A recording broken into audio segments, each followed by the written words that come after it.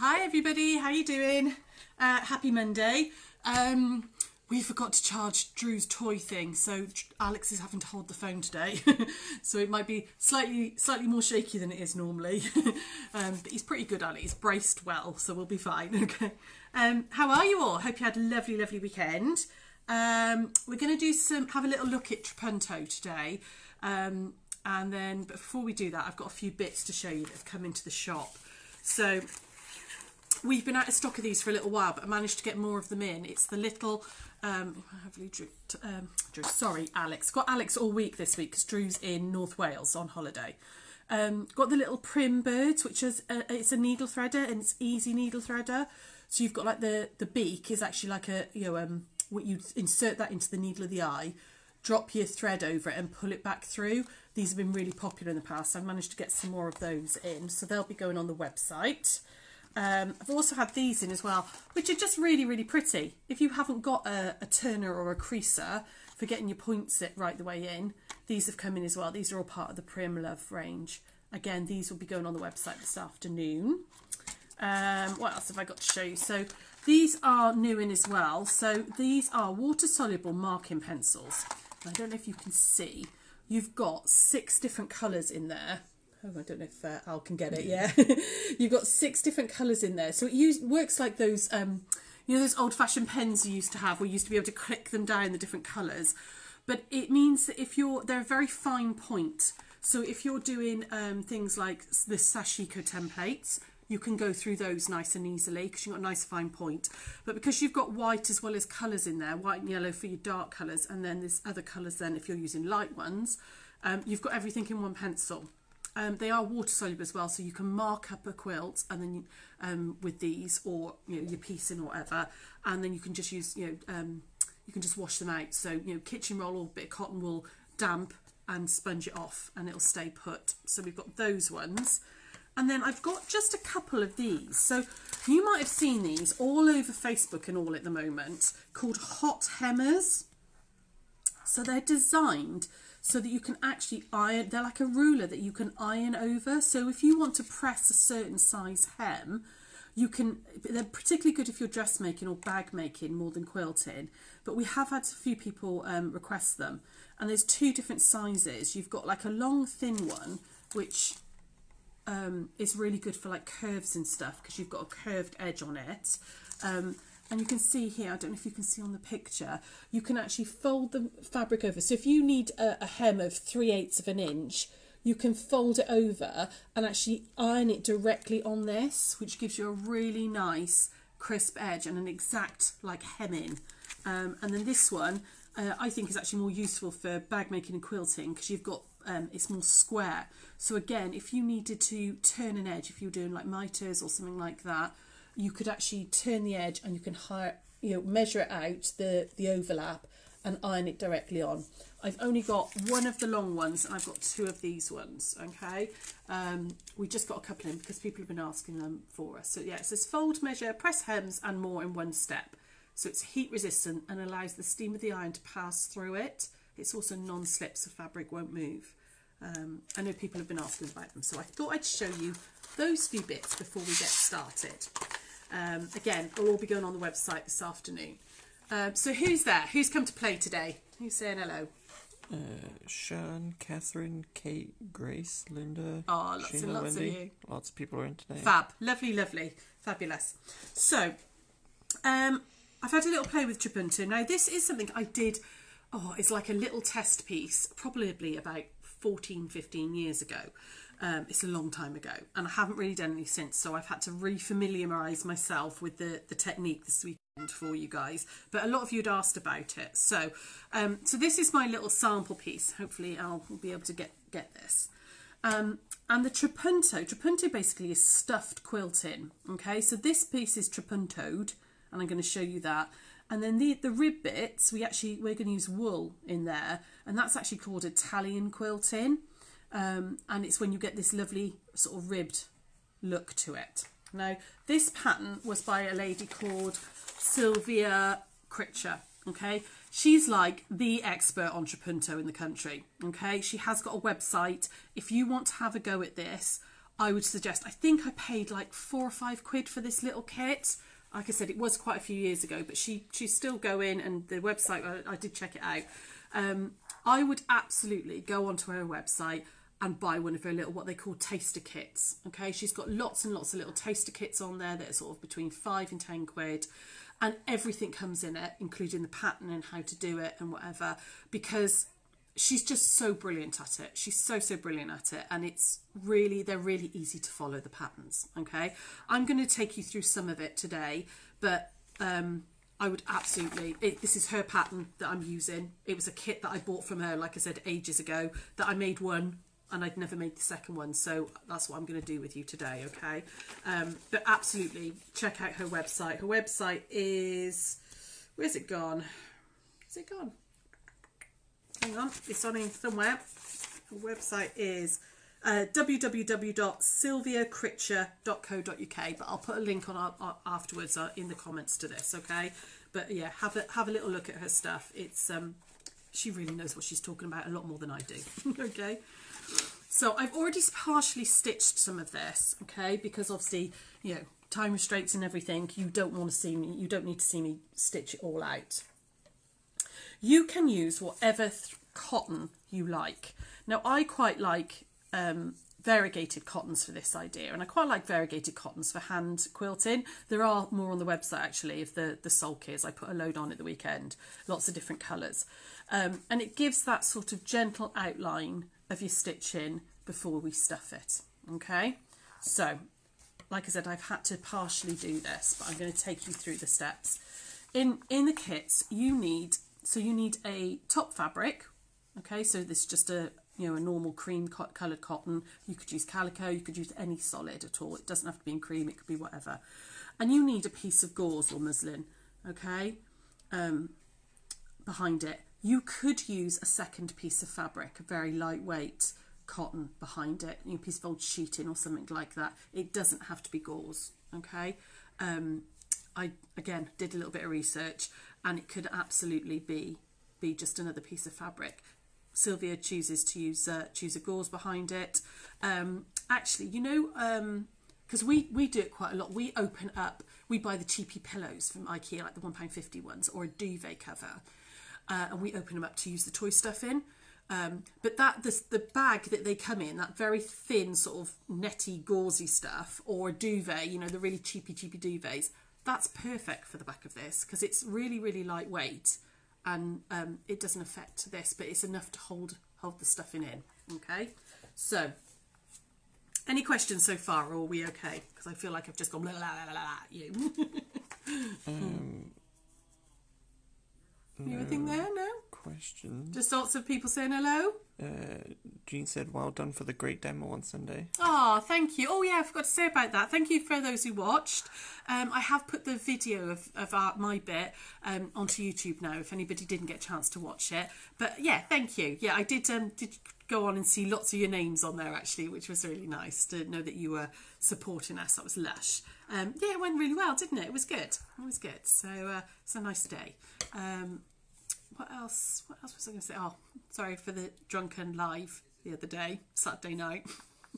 We'd had maybe 1 or 2 gin and tonics, and suddenly remembered that we hadn't done the little reminder. We were supposed to do it when I got there, not at like 11 o'clock at night. And we'd had a couple of gins by then.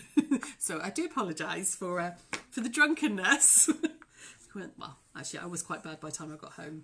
I haven't been that bad for ages. It was my birthday though, so I'm allowed. So anyway, back to the trapunto. You can excuse me, you can do this in 2 ways. Okay, you can either backstitch or running stitch.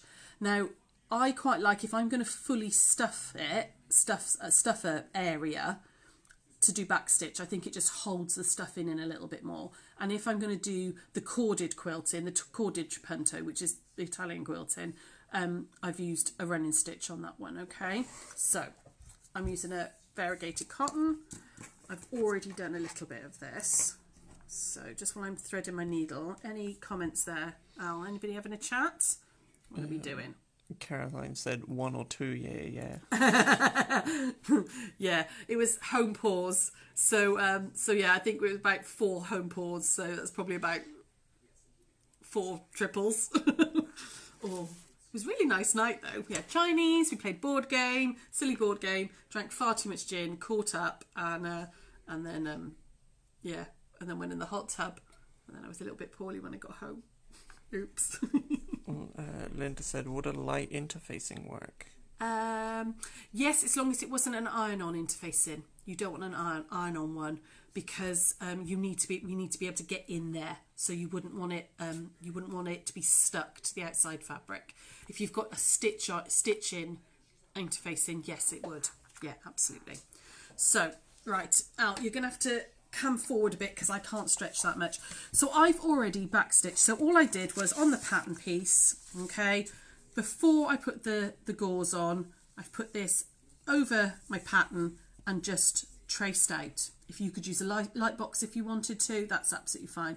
Once I traced out the pattern, I've just sandwiched it up with the piece of gauze and just lightly tacked it together really quickly. All that tacking's going to come out. And then you just get to sit and stitch. Okay, and we're just going to stitch out the design. So I've done just back stitch round there, and we're just going to back stitch this final petal. Okay, so I'm going to just bring my thread up here like that, without it knotting, which it just did. That's because I've got way too long a thread. That was definitely let me get rid of some of that thread because that's way too long. So any other comments there, love, while I just poodle with this? There we go, that's better. No one else having a chat? There's a belated happy birthday from Heather. Oh, thank you. Yeah, I had a lush day on Friday actually. Spoilt rotten, which was lovely. Went for lunch in town with my husband, and then we did a bit of shopping, and then we went for a massage. So it was really nice. So just going to do a back stitch, okay? I'm sure most of you know back stitch, but I'm just going to go back in where I came out there and come slightly further across, okay, like that. And then back in where I came out, like that. And then I'm literally following the line. So it's like when you do red work. So if any of you've done red work, this is exactly the same. We're just doing it with a normal sewing thread. So it's kind of whole cloth quilting, but with a slight difference, really, I suppose.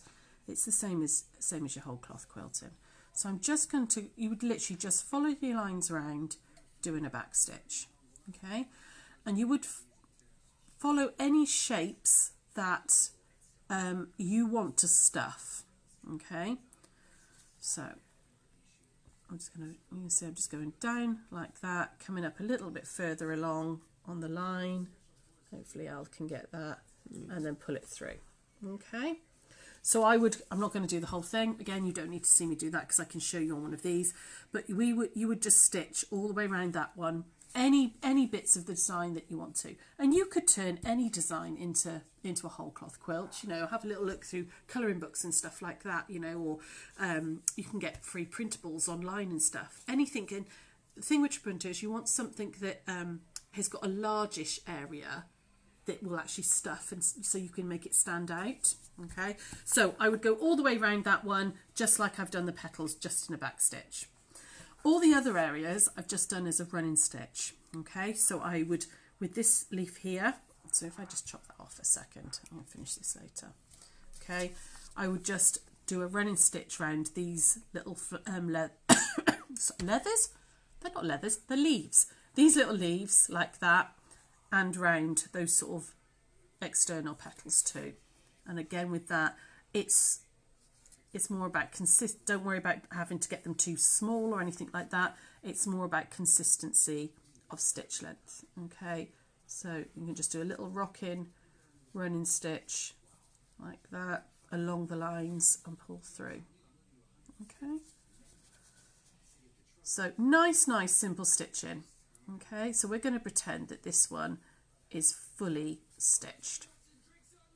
All right, so these ones here, I would, in fact, actually, I'm just going to finish this one so I can show you how to put the lines in, actually. Sorry, let's just go down this one. Any other comments there? out just while I finish this little bit. Not that I've come in. No? We're not seeing anything? Nobody saying hello? Nobody been up to anything this weekend? No? What are you scrolling through? What are people saying? Or is that just... all the hellos. Just lots of hellos, yeah. Saying how funny the Saturday was. I do apologise for swearing as well. Right at the very end, I couldn't work out how to stop it. And I did swear on camera. I didn't pay attention to Davina. Always used to make me laugh with Davina McCall with Big Brother. You're live on Channel 4. Please do not swear. I proper swore, didn't I? Oops. So, yeah. So you would just stitch around those, okay? Back stitch anything you want to stuff, and then any other pieces you would just do a running stitch. So hopefully you can see on this one. You can see, so with the variegated thread, I've just done a running stitch. I've also done some hand quilting on that one too. Give me 2 seconds. I've just realised I didn't pick up my pen. Let me grab a pen. There it is. Okay.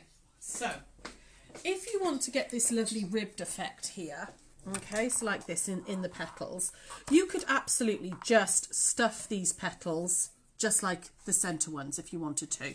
But if you want to get this nice sort of ribbed effect, which is the Italian quilting thing, this is how you do it. So she's with the patterns, you can see on this one here, you can just do it like that and you can stuff these, or she's giving you the option to add your lines in. Easiest way to do that is little Frixion pen and your ruler. You're going to go straight down the centre first, like that, centre of the petal, and then you're going to measure it out across rather 1/4 inch like that and just mark them up, okay? And then turn around and do it the other way. So I'm just using my 1/4 inch like that, like that. And then I would use those lines just like I've done here, okay, just to run and stitch down. It's incredibly simple sewing, okay, there's nothing complicated here at all. It's all really, really nice and easy, okay. You would then, once you've stitched the whole thing out, okay, you would then take off your lines. Now I know I've just got rid of my lines, but I want to show you guys, okay. So I would take off my lines and you would get rid of the tacking that's in the centre, okay. Leave it tacked on the outside, but just get rid of your tacking in the centre, okay. Just get rid of that. There we go, come on. Okay, anybody else having a chat today? What were you up to all this weekend? Anything exciting? Anybody do anything nice? Nothing else has come through. No. There we go. Okay, so pretend it's all stitched. All right. So once I've stitched it all out, you would then decide which bits that you want to stuff. Okay. And this. So we're going to turn it over now. So I'm going to stuff just one of these just to show you. Okay. I'm going to stuff this one here. So we're going to turn it over, and you can see that this gauze is nice and lightweight. Okay. I'm just going to get a little pair of scissors in there like that and lift it up so that I'm just going to snip through a little tiny hole in the gauze, okay, just a tiny little hole like that, all right, and I haven't cut the outside fabric, I've just lifted up and cut that gauze. You're then going to stuff it, okay, so you want to use little pieces of toy stuffing. Now trying to do this to camera is not easy because you almost need, okay, so I'm going to lift up the gauze and you are going to stuff it. Now you don't want to cut that gauze too big, and it is a bit tricky to get it going to start with. You've got to kind of be a bit patient and gradually ease that stuffing in and stuff that little area that you want to be sort of raised. Okay, so let's see if I can keep my hands out of the way and try and do it for you. It's not the easiest thing to do to camera. Okay, and then lift the gauze that side and just get my fingers in there and shove it. Come on. It's much easier when it's facing you. Trying to do this away from myself is not the easiest thing in the world to do. So you would stuff, there we go, that's not too bad. Stuff in like that, okay? And what that does is raises that one out, puffs that out, okay? Don't worry about sewing this up or anything, because we're going to put a piece of wadding over the top anyway, so you don't need to, okay? So you've made a little tiny hole there. You don't want to make too big a hole because it's not going to hold the stuffing in place while you're hand quilting, but you can, don't worry about closing it up, you can just leave it like that, okay? And you would go round and you would stuff each petal. So I would then open up this one here, add a little bit of stuff in, open up this one here, add some stuff in, okay? For the ribbed effect, okay, which again is a form of trapunto, you want to get yourself some really, really chunky wool, okay? Now, if I was doing this all in black, I could use a black or a navy wool, but obviously it would show through the fabric, so I would stick with a paler one, okay? Thread it up into onto a nice large needle, nice bodkin or something, and again, you're going to turn it over, and you want to use the edge of the bodkin to lift just the gauze and go down each of those ribs. So can you see? So if I just flip this over, you can, hopefully you'll be able to see. So where I've done that little bit of stitching just to hold it all together, I've got like a little channel in between then. So I'm just going to go down like that, and I'm going to pull the wool through like that. Don't pull it all the way through, and then just trim off that excessy bit like that, okay? And then I would go into my next sort of like little channel, insert the bodkin in and come out at the top like that, and pull through like that, and again just chop off the excess, just careful not to chop any stitching or anything, and you would just work your way down the petal like that, okay? As you can see, this is incredibly simple to do. It really does all come from the initial design, I think, with this, because actually the stitching is nice and easy to do, and the stuffing bit is nice and easy to do. I think it all comes from, the beauty of the trapunto comes from the initial design. And like I said, if you Google or Pinterest, there are lots and lots, or go onto Sylvia's website, there are lots and lots of designs out there. And this is only like one tiny little piece. You can do full cushion covers or full quilts with it, okay? And can you see now, hopefully, that wool is just filled up those channels. Can you see, and you get that lovely ribbed effect. Hopefully Al's getting that. You get that lovely ribbed effect on that, okay? So you would stuff or use wool in any bits that you want. You would completely fill it up, okay? So I would do all of my petals. I would probably do some wool around that centre ring there, okay? In her original pattern, she said to leave these leaves flat. I put some extra hand quilting in mine just to give them a little bit more decoration, okay? So just move that stuffing was very close to the hot iron then, okay? So you would fill it all up. Hopefully that's all making sense so far. Are there any questions or comments there? Anybody got any questions about it? No? No questions about the trapunto so far. Anything else? Any other questions or comments there? Just lots of laughing at me and Sarah for being drunk, is it? Swapping the camera by accident. Oh, did they get a full picture of your mush then? Yep. And was on a 2-day cake making course, making a hedgehog. Nice. Lash, let's have some pictures, please. Oh, nice. Oh, I need some cake. Do you know what? I didn't get birthday cake. I had a birthday donut from Linda. I didn't get birthday cake. Phil not get you a cake? Phil didn't get me a cake, Al. Harsh, isn't he? Harsh. I can't believe I didn't have cake. Anyway, once you've done all your stitching, once you've filled everything up that you want to fill up, okay, you would then just pop a piece of wadding on the back, okay? You could, if like this was going to be a pin cushion, so I didn't need a backing fabric, but if you were making like some little if you were making a quilt, or if you were making a cushion cover or something, I would probably put a piece of fabric on the back. And then all I did was just do some hand quilting, just some, you know, really simple, and I picked the same colour fabric, same colour thread, so it didn't detract from the variegated, and I just outlined the whole thing with some hand quilting, and then went just into those little leaves as well, okay, on this one. Okay, I could then, if I wanted to, carry on quilting and quilt the whole of this to keep it down nice and flat. But that's basically it. It's a really, really simple little technique. I would highly recommend Sylvia's website. She's got lots and lots. Like I said, this kit was like a £5, and it had enough for me to make 2, and all the wool and everything in it as well, and my wadding. I've got a piece of wadding over there somewhere. I made this one ages ago and it was still shoved in with the rest of it. I'd never done anything with it, so it's made me get it back out and have a play, which is nice. But she's got lots and lots of different kits, or have a go at it, something yourself. You know, there is nothing stopping you. If you look at like sort of traditional applique designs, you know, maybe like all the tulips that we did. You know, the tulips we did in the isolation block, that would work. You could, you know, if you drew that out and quilted into it, then you could stuff like the tulip head and the leaves and this, and maybe do some of the rib work on the stem and then hand quilt it or something like that. You know, there's lots and lots of designs out there that you can absolutely have a play with and adapt for this method.